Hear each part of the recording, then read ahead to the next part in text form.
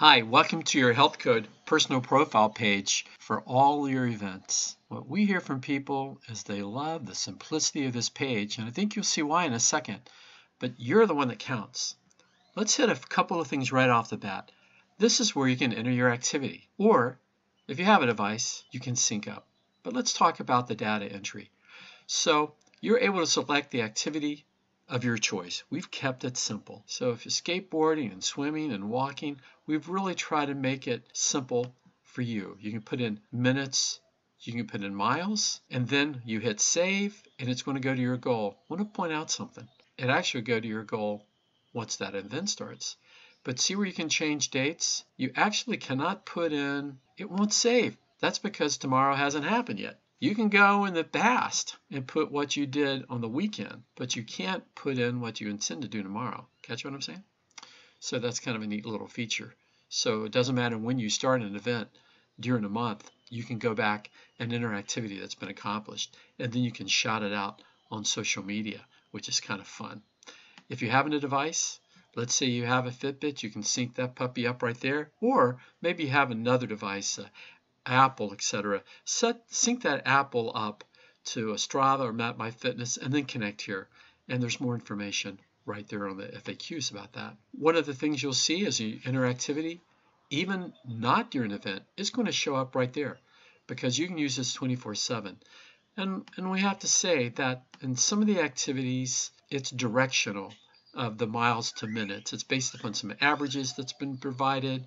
It's more of directional as opposed to something you would win the Olympics on. And if you scroll down to the bottom of the page, there's actually lifetime stats. So if you are using this in other times throughout the year, that's cool because you can do that and you can even see how you did in a prior year. What the feature also has on your profile page is Edit Profile.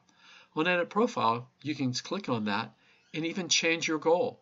So some of us like to start off with a fairly modest goal, though for some people, 30 miles, a mile a day is a big deal. So put in what's good for you. But then as you get closer to the goal, I click on the Edit Profile, and then I increase it. Kind of feel good about that. The other is that you're able to click on here onto your organization where you can go to your organization's private leaderboard, and you can also upgrade. Let's say you want the cool t-shirt, or you want to just support the nonprofit HealthCode. By the way, if you don't see the logo for that event, then you'll need to register. One of the exciting things about this is as you enter activity, it's going to go towards, yes, your personal goal, but to the public leaderboard. So for example, right now, the Million Mile Month hadn't started yet, and so nothing is showing up. But when it kicks in, like in 2019, you're going to see that your activity will go, if you're part of an organization, it'll be aggregated towards that organization. It doesn't matter where you are in the world. And then same thing, it'll go to, even if you're not an organization, what city you live in. So now you can support your local community and even your state. And so that's kind of fun. You may be involved with San Diego, Seattle, and San Francisco all want to get together and challenge one another. That would be kind of cool, right? The 3 S's on the West Coast.